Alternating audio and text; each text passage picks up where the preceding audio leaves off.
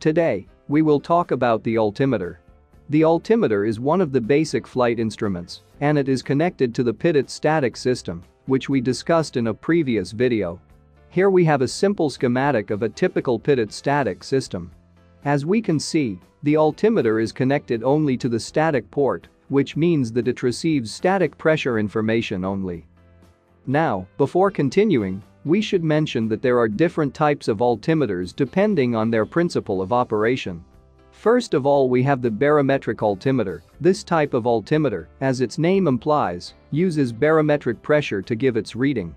Then we have the radio altimeter or radar altimeter, which uses radio waves to measure the height in relation to the surface. And finally, there's the GPS or GNSS altimeter, which uses satellite-derived geometrical data to determine the altitude. In this particular video, we will focus on the barometric altimeter, as it is the one used in most air operations and can be found in all aircraft. So let's see exactly what a barometric altimeter is.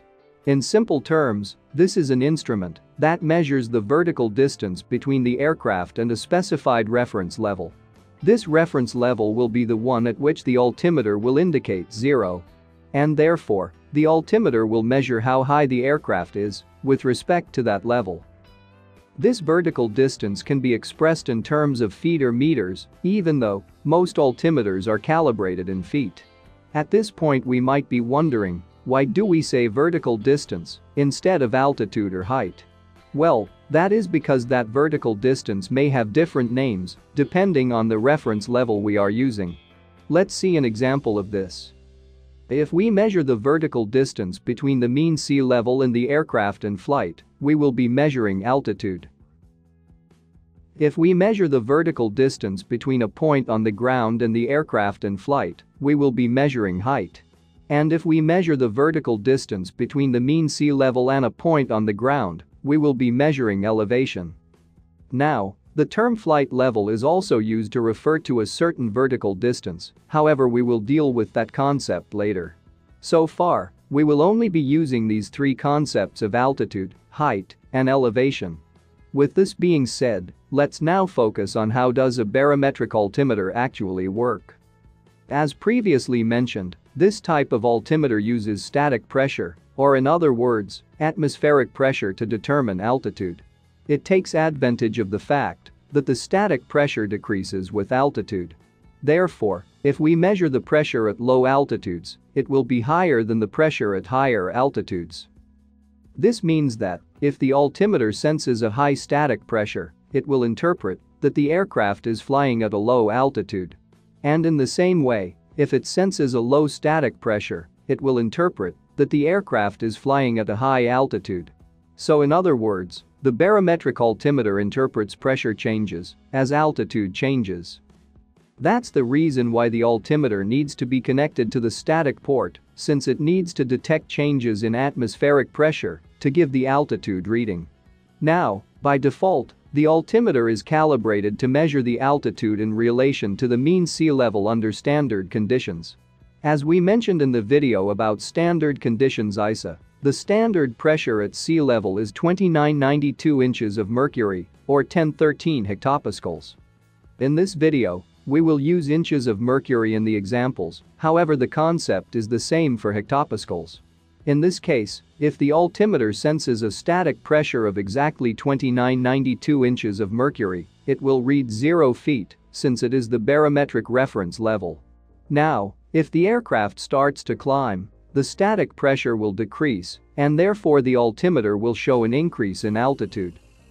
Let's suppose, for example, that this aircraft climbs up to a point where the static pressure is 2514 inches of mercury.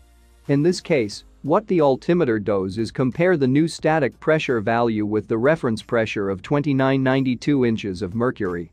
And based on the resulting pressure difference, the altimeter can calculate the altitude above the reference level. Having understood this basic principle, let's see what actually happens inside the instrument case. As we know, the instrument is connected to the static port, which fills the instrument case with static pressure. Now, inside the instrument there's an aneroid capsule, which is sealed with a constant pressure inside of 2992 inches of mercury, which, as we previously mentioned, is the standard reference pressure. This capsule is connected to gears that move the needles on the instrument dial. In this case, if the aircraft is at sea level, the static pressure inside the case will be roughly equal to the pressure inside the aneroid capsule. In this situation, the aneroid capsule will be contracted and the needles will indicate 0 feet. Now, if the aircraft starts climbing, the static pressure inside the case will gradually reduce. And since the pressure inside the capsule remains the same, the pressure differential will cause the capsule to expand, moving the gears, which in turn move the needles of the altimeter to indicate an increase in altitude.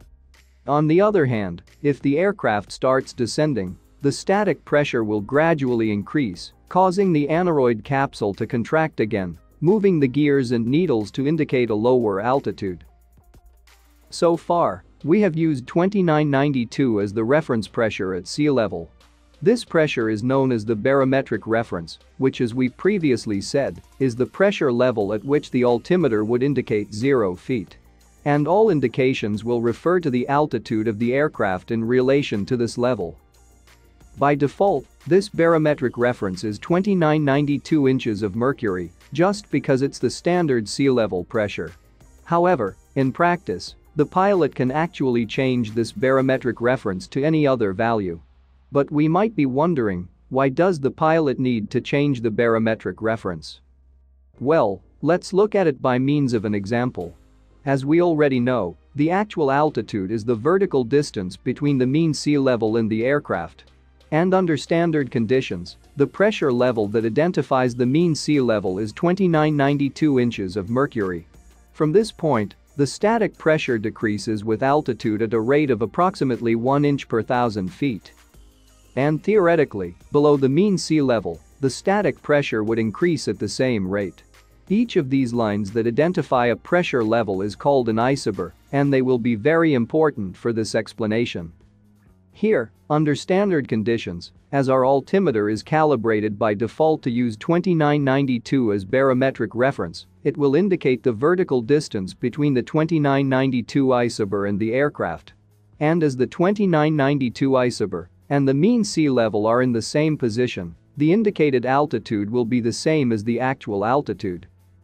The thing is that, in reality, we almost never have standard pressure conditions, so in other words, the 2992 isobar almost never identify the mean sea level. Let's look at two different scenarios, one with a higher than standard pressure and the other with a lower than standard pressure. Let's begin with the higher than standard pressure case. Here, the isobars will move upwards, causing the 2992 isobar to no longer represent the mean sea level. Now, the new pressure level that identifies the mean sea level is the 3040 inches of mercury isobar. In this situation, if our altimeter is still adjusted to use 2992 as barometric reference, the indicated altitude will be lower than the actual altitude. This happens because the instrument is measuring the altitude in relation to the 2992 isobar, which in this case is higher than the mean sea level. The solution here is to readjust the altimeter to use 3040 as the new barometric reference, since it's the current pressure level that identifies the mean sea level. This way the altimeter will measure the actual altitude correctly.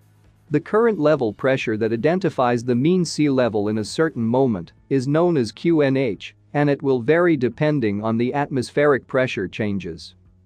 It is therefore important that the pilot receives updated QNH information at regular intervals while flying in order to adjust the altimeter to indicate the actual altitude precisely. Let's have a look now to a lower than standard pressure condition. In this situation, the isobars will now move downwards, causing the 2992 isobar to no longer represent the mean sea level. In this case, the new pressure level that identifies the mean sea level is the 2970 isobar.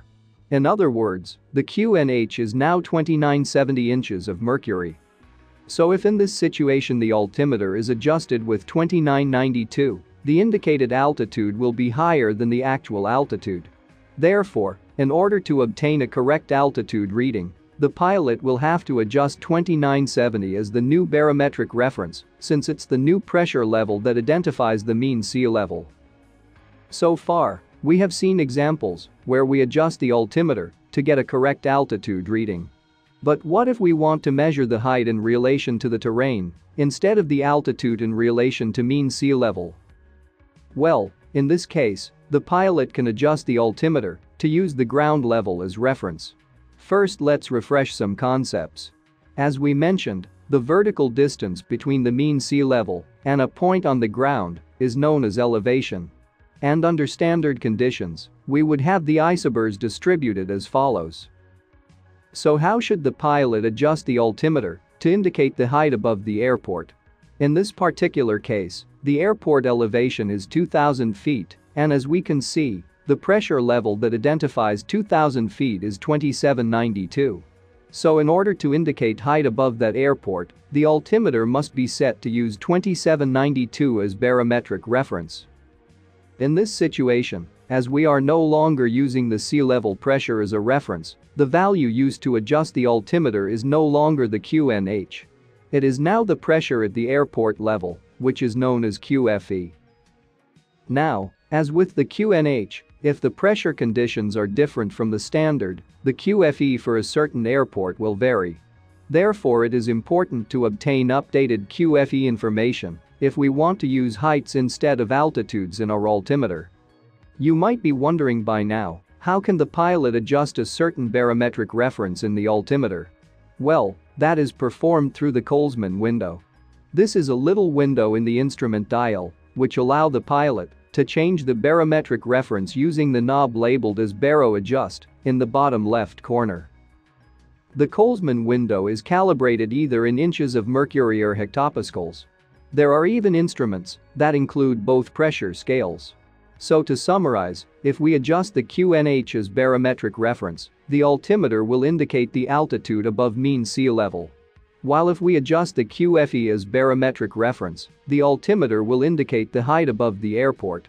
It is therefore logical that if we adjust the QFE of the airport while on the ground, the altimeter should indicate 0 feet. Now that we have seen how the altimeter works, let's see how the needles of the instrument are interpreted. First of all, let's see which are the different needles we will find in the dial. There is the triangular needle, which indicates tens of thousands of feet. So if this needle points the number 1, it represents 10,000 feet. If it points number 2, it represents 20,000 feet and so on. Then, there is the short needle, which indicates thousands of feet. So if this needle points the number 1, it represents 1,000 feet. If it points number 2, it represents 2,000 feet, and so on. Finally, there is the long needle, which indicates hundreds of feet. So if this needle points number 1, it represents 100 feet. If it points number 2, it represents 200 feet and so on. Let's see some examples of how to read the altimeter using the 3 needles together. In this case, all 3 needles are pointing 0, which indicates 0 feet. So in other words, the aircraft is exactly at the barometric reference level. Now let's suppose the aircraft climbs and the altimeter shows this indication. In this case, the triangular needle is between 0 and 1, therefore it indicates that the aircraft is between 0 and 10,000 feet. Then, the short needle is between 1 and 2, which means that the aircraft is above 1,000 but below 2,000 feet. And finally, the long needle is pointing number 4, which represents 400 feet. So with this, the altimeter reading is 1,400 feet. In this other situation, the triangular needle is between 0 and 1, the short needle is between 7 and 8, and the long needle points number 5. So the altimeter reads 7,500 feet. And in this last situation, the triangular needle is between 1 and 2, which indicates an altitude above 10,000 but below 20,000 feet. The short needle points number 2, which indicates 2,000 feet. And the long needle points 0. This altimeter is then indicating 12,000 feet. Now, the use of this 3-needle system results in a little problem. If we observe these 2 altimeters, we can see that the short and long needles are in the same position. However, the altimeter on the left is indicating 2,000 feet, while the one on the right is indicating 12,000 feet. So the only way to notice the difference is by looking at the triangular needle, which sometimes can be difficult to see, especially under high workloads. So it is likely that an unaware pilot may misinterpret the reading. This is the reason why most altimeters incorporate a 10,000 feet flag with black and white stripes. This flag is visible when flying below 10,000 feet, but it disappears when flying above this altitude. This way the pilot can easily determine if the aircraft is flying above or below 10,000 feet.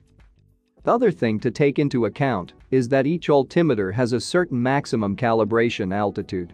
Since some barometric altimeters are more sensitive and accurate than others, each altimeter is certified to measure the altitude correctly up to a certain level. In this particular example, we can read in the dial that this altimeter is calibrated up to 20,000 feet. So if the aircraft climbs above 20,000 feet, the altitude reading may have significant errors. This happens because as the pressure reduces with altitude, it is more difficult for the altimeter to sense correctly the changes in pressure and interpret them as changes in altitude. This is why some altimeter designs are more accurate than others. For example, there is the simple altimeter, which is widely used in small aircraft that fly at low altitudes. The sensitive altimeter incorporates a second aneroid capsule and a temperature compensation system, which increase the accuracy and performance at higher altitudes. And finally, the servo-assisted altimeter incorporates an electric motor that allows the instrument to measure the pressure changes with a much higher accuracy. Now, there are also different types of instrument presentations. Some altimeters replace two of its needles for a numeric altitude indication, as we can see in the picture. And some others are adapted and incorporated into digital presentations of the electronic flight instrument system. Now, we must bear in mind that the altimeters are not perfect. They present instrument errors related to wear of the gears and mechanical imperfections, as well as position errors caused by pressure measurement errors of the pitot static system due to maneuvers or changes in aircraft configuration. This is why the manufacturer publishes an altitude calibration table that allows the pilot to apply the corresponding altitude corrections in order to obtain the calibrated altitude. This table takes into account altitude, airspeed and aircraft configuration to show the corrected values. However, normally these are small corrections that do not exceed 50 feet. Now, as we can see, this altitude calibration table is designed to be used with the normal static source. But what happens if this static port gets blocked? Well, in this case, the altimeter reading will freeze. So, regardless of subsequent changes in altitude, the instrument needles will be frozen, indicating the altitude at which the static port got blocked. Let's see what actually happens inside the instrument in this situation. When the static port gets blocked, the static pressure inside the instrument case will be trapped, and therefore it will remain constant. This means that the aneroid capsule inside the instrument will not expand or contract, keeping the needles frozen. So, how can the pilot solve this situation? Well, in most aircraft there is an alternate static source, which can be activated from the cockpit using a switch. Now, in case of using this alternate source, the pilot must consult the corresponding altitude calibration table. Since, as we already know, the static pressure sensed by this alternate source is slightly different.